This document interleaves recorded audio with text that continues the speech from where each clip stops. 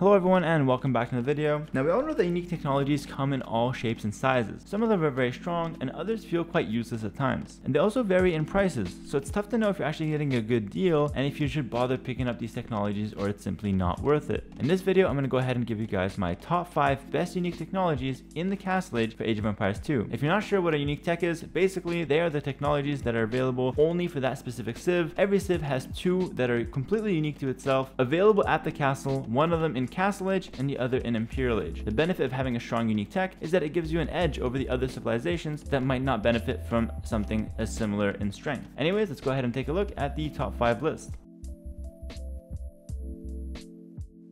Starting off at number 5, we've got the Aztecs. Aztecs are a very strong civilization in general, but the unique tech in Castle Age really pushes them over the edge for late game. It's called Atlatl, and it gives their skirmishers +1 attack and +1 range. Now on the surface, this doesn't seem like that much of a boost because skirmishers are not the most damage dealing unit in general. However, the +1 range really helps versus other range units, namely against Arbalest or heavy cav archers. It lets you outrange Arbalest by 1 and heavy cav archers by 2, assuming it's a generic civilization. This lets you hit first in fights and also be able to allow you to trade without having any damage come back your way. And the extra 1 attack, although it helps against other range units, it has a better use for the skirmisher. Normally the skirmisher does very low damage against something like a champion or a hussar, but if you give it the +1 attack, it actually does significantly more damage in mass to these units that are usually quite immune to skirmishers. Having a trash unit with a good amount of attack in the back of your army is a really good way to trade with your opponent in late game when gold becomes tight. So Aztec skirmishers come late game are actually amazing, not only against other range units, but also against some melee units in most cases. Be sure to pick up this tech and make use of them in late game when you can.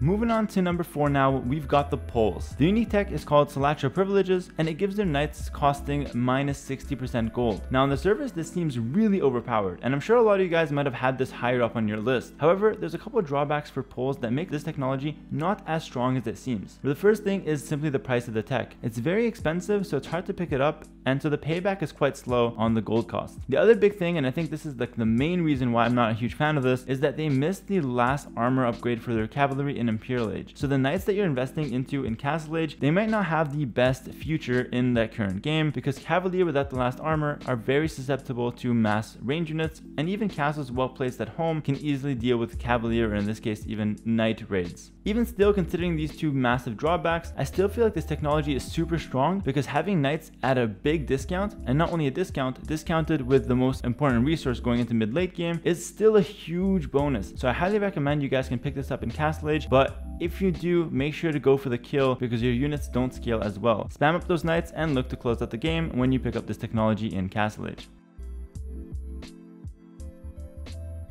Moving on now to number 3, we've got the Tatars. Their unique tech is called Silk Armor, and it gives light cavalry, step lancer, and cav archers +1/+1 armor. This means +1 melee armor and +1 pierce armor. This is a massive bonus, and I honestly compared it to stuff like the Turk bonus and the Saracen bonus, which gives extra 20 HP for Turks heavy cav archers, and for Saracens it gives it to camel units. Now those bonuses are really good because HP is solid. However, having extra pierce armor on raiding units is absolutely massive, and so for cav archers and light cavalry to benefit from the +1 pierce armor and even melee armor is just such a strong boost to your army composition as the Tatars that I really value this technology for the civ. It also gives it to step lancers if that ever comes up. They're not the strongest unit in general, but they definitely have their place in the game, so make sure you remember that when picking up Silk Armor. It's pretty much a must for every Tatar late game composition that revolves around cav archers or hussars. Pick this up nice and early and you're gonna have a much stronger comp.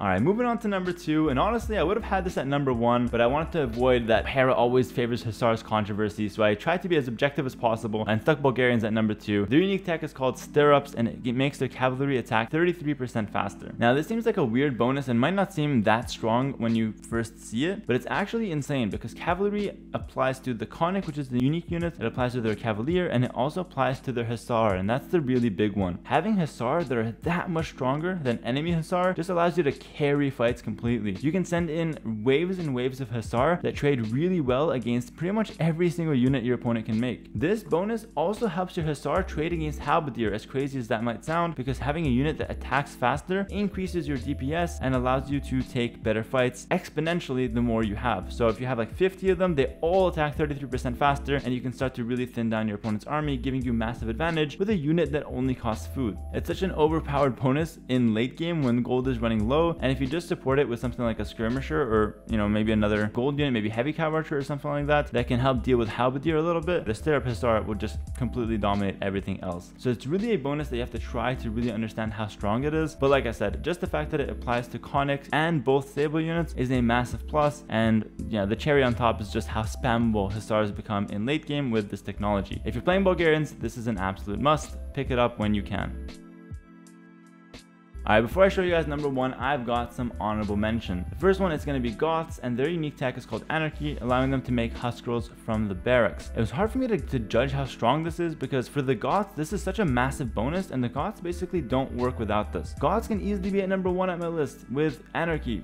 Allowing them to make husk rolls from the barracks is super important, but I just didn't know how to judge it because it's so unique to the Goths. And although you might argue, okay, Huns get a similar bonus, but for Huns it doesn't really matter that much because the Tarkans aren't that spammable. So just with 3-4 castles, Tarkans are fine being made from them. But for Goth, you don't really want to be making, husk rolls from a castle. It's not that strong. You want to make use of the faster producing barracks, and for that reason, Anarchy is an insane technology. It's pretty much a must pick up every time you play Goths. So very strong technology. Didn't know where to place it, so stuck it in the honorable mention.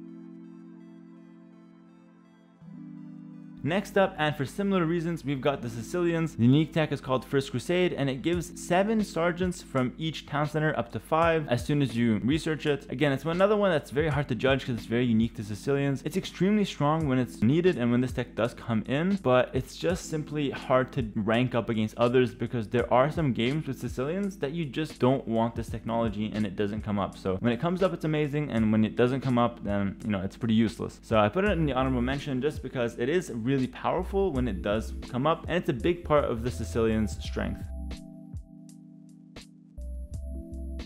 And lastly on my honorable mentions list, we've got Yeoman for the Britons. Yeoman gives their foot archers +1 range and their towers +2 attack. Now initially I wanted to include this in my top 5 list, but it just simply didn't make the cut because I really don't feel like this is a much needed upgrade in a lot of cases. Like, yeah, it's really strong, but its price is very high, so it's really hard to pick this up in the early game, and it really feels like a late game technology. However, with the Britons, you're already getting a lot of range just by default from your civilization bonus, and so sometimes I don't have Yeoman and I'm not prioritizing it because it simply just doesn't matter. My units already have a ton of range. I don't need to add one more on top of it. That being said, it's still extremely nice because it does apply to your skirmishers, giving your scrims +1 range, and we've already talked about how strong that could be for the Aztecs as well. However, I just don't see it being that strong for the Britons. I don't think they relied that much on their skirmishers, and so if I had an extra spot, if it was a top 6 list, it would be the Britons, but I just didn't feel it being that important. The +2 attack on the tower doesn't really matter that much as well. Alright, now the moment we've all been waiting for. Number 1 on the list, we've got a new civilization, one that's kind of terrorizing the ladder and probably needs a couple more nerfs. It's the Gurjaras. The unique tech is quite crazy. I don't know how it's pronounced. Kshatriyas, definitely said that wrong. Anyways, it gives their military units -25% food cost, which is absolutely insane. And you heard that right, military units. That's so many units. That's so vague. Let's go through the list and see what that affects. It affects the elite skirmisher, the hand cannoneer, the elephant archer in a big way because it's so expensive, the two-handed swordsman. It also affects, well, spearmen, but you're not making those much. Hussar, the shawarma rider, heavy camels, and even in the siege workshop, the armored elephant. Not to mention the unique unit. It's really insane, and it just feels like completely unfair to play against this in late game just because their Hussars are costing less and everything else to support them is also costing less. Now, don't get me wrong, food is not the most important resource in late game, but the fact that this is so flexible just means it's a must pick up every time you play Gurjaras going into late game. That's gonna do it, guys, for my top 5 list of best Castle Age unique techs. Do let me know if I didn't include one that you'd expect to see, and if you have any disagreements, also please mention them in the comments below. I'd love to see you guys' opinion. I really enjoy a lot of the unique techs in this game, and there are a lot of good ones, so this was a hard list to make. If this video does well, I'll make another one talking about the top 5 best unique techs in Imperial Age. Till next time, guys, stay safe, peace.